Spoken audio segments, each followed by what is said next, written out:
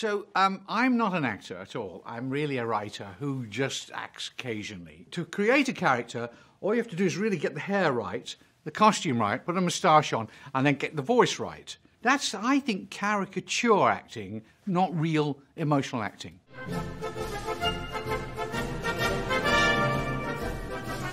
On Monty Python's Flying Circus, what was really good about it is I was acting with Cleese, who's an impeccable actor, Michael Palin, who's a very, very good actor, Chapman is a real natural actor, and Terry Jones, who was a very good comic actor. So when you're in a group, you start copying, or you're lifted up by their performances, and that encourages you to go a bit further and be more confident in doing what you're doing.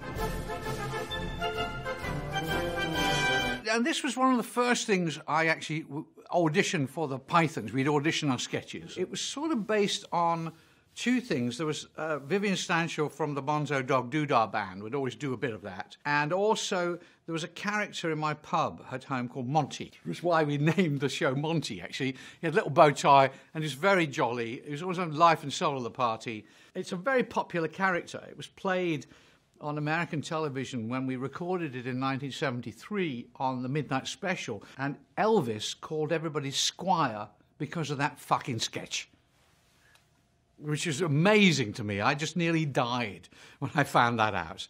I was just loved that. No, I mean Squire, eh? So and Elvis used to do fucking Python sketches in bed with his girlfriend Linda Thompson at night, including the Pepperpots. Oh, hello, dear! Oh, if only there was footage. The Richard sketch I wrote with John Cleese, and one of the rare things I wrote with John, it occurred to me a lot of Australians were called Bruce, because I had a lot of Australian friends. And it's the idea that everybody's called Bruce. Hello, Bruce. How are you, Bruce? Big crook, Bruce. Where's Bruce? It's kind of fun when everybody talks the same and everybody's called the same. I think the best thing, it turned into a song, the Philosopher's Song, which I really liked. I think I had the most fun at the Hollywood Bowl when I played that character, because I could ad-lib in that character, you know, Bruce. And I said, you know, look at this, the Hollywood Bowl. It's a typical Hollywood crowd. All the kids are on drugs and all the adults are on roller skates. So I think it was true of that time. That's a sketch written by John and Graham. I wrote the second half of, and it gets into a long rant, which I really love, the rant. I had to learn it, and it was page after page. He won't stop talking. And Michael Palin spends all the interview trying to stop him talking. Shut up, go away. I like Smoke Too Much. It was very good. I could do that up to about the age of 65 or 62. Then he just like, oh, I can't do this monologue any longer. It was about a 10-minute monologue. I think Python pretty largely was about television. It was on television and it was about television. It was reflected all the sort of shows that were on television. And the Money programme was a real programme. And so the Money programme is about money, talking about money, Deutschmark, and he just then gets up and goes into this beautiful song and dance, and all these singers come on dressed as Welsh ladies for reasons of, I don't think there are any reasons. And I wrote, it was I think almost the first song I did on Python. I kind of enjoyed doing that song. I like that song. Money, money, money, money, money, money, money, money. The Ruttles, which was called All You Need Is Cash. The world's first mockumentary, by the way. I had done a clip of the Ruttles with a song Neil Innes wrote, and they played it on Saturday Night Live when I first did it in about 76 maybe. And it's a bit I'd written, and it's about an interviewer talking very sincerely to camera. And he's talking, and the camera starts to move away, and he moves towards it as they do, and you keep walking, and then the camera would go faster and faster and faster and ends up running down the street. And then Lorne Michaels said to me, what are you doing next? I said, well, I think that might make a whole documentary. I'm doing it on BBC Two. And he said, no, make it for NBC with me, and you'll get a much bigger budget. It was fun. I got Neil Innes to write 12 new Beatles songs. I didn't have a lead. I didn't have a Paul. And so I sort of backed into playing that role as well, which I didn't really want to. But when I did, it was interesting to study Paul. I think his wife liked it the most. Linda loved that performance because he's playing with his eyes and he's shoot me down in flames if I could tell a lie. So it's really a parody of documentary style talking. People talk very interestingly to camera, and they emphasize words that wouldn't normally be emphasized. They talk like that. Why? I don't know. And it was later used by, stolen by, The Simpsons, which I did in exactly the same manner. He's supposed to be making documentaries, talking to camera about The Simpsons. Well, if you want, I can cut you out of the film. No. It was fun playing the Beatles. I mean, it was really fun dressing up in the streets and running around. And I liked that. It was probably one of the most fun times I ever had filming. The Holy Grail was the most miserable time. I mean, it was fucking awful. We're up in Scotland. The day before we went filming, the Scottish National Commission of something decided we were not allowed to use their castles, any of them. So we were stuck with one castle called Doune Castle, which we shot from every single bloody which was in private hand. And now it's a tourist trap. You can go there and go into every scene from the Holy Grail. They've got it all set up, which I'm very happy for. I think it's funny because it was unpleasant, and I think uncomfortable is very good for comedy. And not enough money is excellent for comedy. Bring out your dead. I think that was just a cadence I heard. Bring out your dead. You know, boing. Bring out your dead. The Dead Collector, he haven't even have a name. See, a lot of our characters are man number 3, person in queue, man with hair on fire. Cleese had the funniest bit because he's bringing out this man on his shoulder. He says he's not dead. Yes, he is. I'm not. So it's kind of, again, sort of two people haggling about somebody else who they want to throw on the cart. And I think the only good thing about The Dead Collector is I actually have one of the very few genuine ad-libs in Python. Somebody said, who's that then? I said, he's a king. I said, why? He said, he hasn't got shit all over him. And that was a genuine ad-lib. Because we were writers. We didn't ad-lib on our fucking films, you know, mate. You do the script. We each got to play a knight. And mine was Sir Robin. And he's just basically a coward. It's kind of fun to play a coward, you know. I think it's quite nice because I wrote that song. Bravely bold Sir Robin went forth from Camelot. And he's very enjoying this. And he was not at all afraid to have his legs hacked off and his bottom burned out. It's like one of those things. You're going to just reveal growing unhappiness with the song. Brave Sir Robin ran away. No! Sir Robin had a thing I wrote which is not very good. It's like a three-headed knight, but they're bickering all the time. It didn't make the musical. Oh, yes, this is my favourite.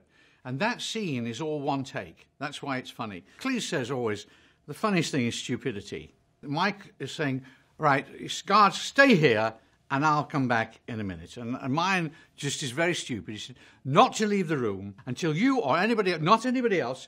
So he's trying to understand. He's North Country. He's from the Yorkshire. But he can't really understand the instructions just to stay here. Just playing stupid, really, is all it is. And it's delicious fun to play. And Graham, all he's doing is hick.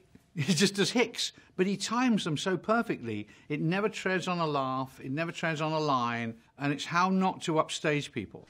It's a perfect lesson in that. Nearly Departed, which was very quickly departed. Well, I remember very little of this. It was a sitcom. They came to me and said, would you play a ghost who haunts this place? We did it for a bit, and it wasn't very funny. And I said to them, look, the only way this would be funny is if this was a black family and they're haunted by this fucking awful English professor, white guy, hanging around. That would be funny. And they said, well, we can't do that. Oh, no, we can't do that. It's America. I think that's what was wrong with the script. There wasn't enough conflict. There has to be real conflict to be funny. I think it only lasted about 6, and I think they only broadcast about 3. I'm not good at sitcom. I hate it. I'm no good at it. I've done it twice, and both times it was disastrous. So don't ask me, okay? I won't do it. The Life of Brian came out of an ad-lib I made when a journalist asked me what our next movie was going to be. I said, Jesus Christ, Lust for Glory. John Cleese said, I think that's very interesting. Nobody's ever been funny about religion. We read the Dead Sea Scrolls, we studied texts, we studied terrible Hollywood movies, you know. Surely this man is the Son of God.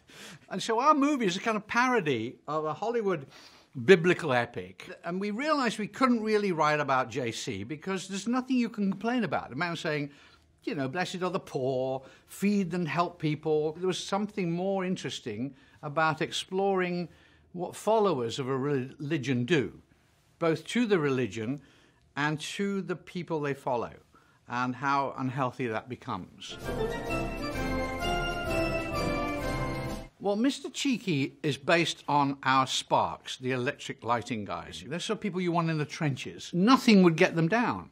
So we wrote this sort of character. Mr. Cheeky's got based on that, you know. He said, crucifixion? He said, no. They said, I could go free and live on an island somewhere. Jolly good. Well, off you go then. Nah, man, you put in your leg. It's crucifixion, really. We had ended the film with a song which I'd written, and I'd done the demo, and it wasn't very good. It was like, some things in life are bad, they can really... It was sung very straight and rather boringly. And I realised that the song should be sung by the character I was playing, because he's being crucified. Yeah, some things in life are bad, they can really muck you, Matt. It's much funnier, because it's giving an ironic background to the song. Always look on the bright side of life. Come on! I think this is amazing how prescient Stan, a.k.a. Loretta, is, because he's a sort of transgender person appearing suddenly in the life of Brian. I realised that I would have to play it very sincerely, and that he'd have to mean that I want to be a woman. I want to have a baby. It has to be believable. He has to want to have a baby. And he said, well, where are you going to keep the fetus? Are you going to keep it in a box? Where's it going to gestate? Don't you oppress me. I'm not oppressing you, Stan. You haven't got a womb. It deals with, I think, from 1978. It's very germane at this moment in time. John Dupre and I, after Spamalot, we adapted the life of Brian as an oratorio. And so we wrote a song called I Want to Be a Girl for Stan, which is very sweet and very tender. I want to be a girl. Mike Nichols, who was very severe about this, would always say to the actors, you must believe in what you're doing, because if you don't believe in it, why would you expect the audience to? And I said, Mike, you're talking about the knights who say knee. And he said, nevertheless, they must believe they are the knights who say knee. The Adventures of Baron Munchausen. 6 months of hell under Gilliam. You know, it was a disaster. We drove down from France and they said, oh, we've delayed the shooting 2 weeks. And he said, well, couldn't you have told us? We're here now. And it was one of those films where everything went wrong. Just absolutely everything. He didn't have enough money. It was made in 3 languages, and Italian, English, and Spanish. You know, I say in my book, I would rather go back to boarding school than back into Munchausen. And they shave my head every day, which is great. And Gilliam lied, said if I shaved my head, he'd shave his. Liar. I shaved my head, he said, good, that's fine. There were 3 ages, and sometimes you'd be made up for 3 hours, first thing in the morning, and you turn up and say, oh, no, you're supposed to be young today. He likes to create chaos, because he's an animator, and he's only happy when there's chaos and he's solving it. But for the rest of us, who are the chaos, it was not so much fun. I don't remember very much about that character, except when I tried on the costume. They had these huge thighs. I said to the wardrobe lady, it looks like he's got no dick. Get me an artificial dick. And she knitted one and stuck it in there. So I felt that was the motivation for this character. He had big thighs and a huge dick. I kept the dick, by the way. I have that dick still. And being Italian, they'd also knitted the balls. So it's really nice. Cazzo, testa di cazzo, which I think means dickhead in Italian. Casper. I think Spielberg produced it, and they asked me if I'd be in this movie. It's a special effects film, so there's hours of waiting around, which you remember more than the actual acting bits, because it's much longer. And I don't remember much about Dibs. I don't think I've seen it for a while. He was playing the boyfriend, or a wannabe boyfriend of Kathy Moriarty, I think. And this is Dibs. Hello. But I don't remember very much about the movie at all, actually. Except, you know, there were some nice people around. Alan Smithy is the name that the Guild put on a film when the director's taken his name off it. And so I was playing Alan Smithy, the eponymous director. And what he does in the story is he steals the film. He just steals it and runs away with it. And the first cut was actually quite interesting. It's directed by Arthur Hiller, who directed Love Story, and he has Ryan O'Neill in it with me. Was Bruce Willis in it? You know, they had real people in it all over the place, and it was sort of semi-documentary. But Arthur Hiller tried to make it real. He tried to put emotion in, which I thought was a very right way to go with it, until they fired him. So Alan Smithee became the director of the Alan Smithee film. I'm rather disappointed because I didn't get a Razzie nomination. And it got 5 Razzie nominations. I think it won all 5 as the worst film, worst director, worst script. But I was disappointed I didn't even get a nomination. I'll get it one day. Honey, I Shrunk the Audience. It's a 4D film, which means that it's filmed in 3D. You're wearing glasses, but everything happens in they're building special theatre for all these effects. About 25-minute film. She didn't land on anyone, did she? Rick Moranis was in it. We shot it, and it was kind of interesting because you had to do it with long takes, like a play, because they were adding in all the special effects. Then I got to write one, which was Pirates in 4D with Leslie Nielsen. And I wrote some jokes, you know, the pigeons go overhead and they drop water on people's heads and they think they're going poop on their heads. We shot that one in Puerto Rico, and it was really great fun on our pirate ship because Leslie insisted I was in the movie or he wouldn't do it. And so we had a lot of fun. The Meaning of Life we had the most trouble with because we didn't know what it was about. Always when Python, we didn't know what we were doing. We just said, well, let's just start writing and see if something emerges. And so we started writing bits and pieces, and it became about an expedition to Afghanistan, World War III, sponsored by advertising. And it had so many good bits and pieces, but we couldn't for the life of us determine what was the film was about. And I said, I think what this could be about is the meaning of life. And they all kind of like that because that applies to almost everything. It's got so many great parts which are still very offensive, I'm happy to say. Vomiting and blood, liver donors. There's a couple more scenes missing of that character, because I remember, he just, what's the matter with you? I've lost a leg. Quite a bite you've got there, you know? Yes. Real beauty, isn't it? He's very indifferent to pain. And then later on, I think there was a lot of scene where he said, are you all right? Yes, I'm jigging about a lot. He said, well, are you okay? He said, yes, just feeling a bit horny. He's lost his leg, but the jigging about has made him horny. I don't know whether they still have that. Some of the things got lost. Maybe it's in the outtakes, I don't know. Front head of the tiger, Michael at the back end, was he? I like that because it's about lying. We were coming down through, we decided to take a lift on the back. There's a pro-czarist Ashanti chief. No. No, why are you really here? And they never tell you why they're there dressed as a tiger. And so it's a perfect Python thing. The whole thing is talking about why are you dressed as a tiger and never explaining it. It's just all about being funny, avoiding answering the question of why you're dressed as a tiger. Doesn't matter why they're dressed as a tiger, have they got my leg? I think Gaston was a gift from Terry Jones. Terry Jones was directing the whole film this time. He gave me 2 parts, I think. One was Gaston, and one was the Protestant wife. Ooh, we've had sex twice and we've got 2 children. You know, it's very sweet playing a little northern lady, because I'm from the north, so I like those little voices. Gaston was like French, you know. He's a French waiter. Come with me. There's a big long lead in. We take them all over the bloody place, and he starts to abuse the camera and the audiences. It's a gag on the audience, so it's nice. Fuck off.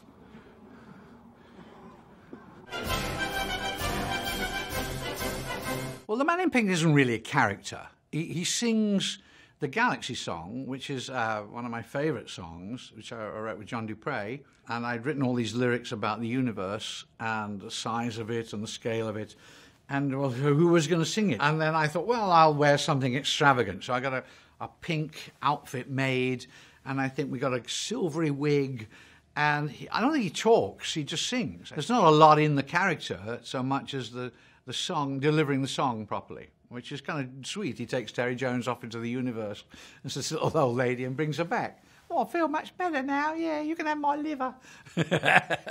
We're 30,000 light years from galactic central point. People write to me and say, those aren't the facts. And I say, they're not the facts anymore. I wrote the fucking lyric in 1982. And they were the facts then. It's science that's changed its mind, not me. And I get a lot of shit from Professor Brian Cox. He's a particle physicist and a cosmologist, and so he's always giving me shit saying, that's not the true facts. And I did a gag with him in '02 where I got him run over by Stephen Hawking, which is my favourite thing ever. It's one major physicist running over another one in his wheelchair. I don't look for characters. I fired my acting agent 20 years ago because I don't want to be in films. I hate it. I'm a writer. That's what I like to do. I like to think things up, write characters, and get other people to do them. And that's much more fun.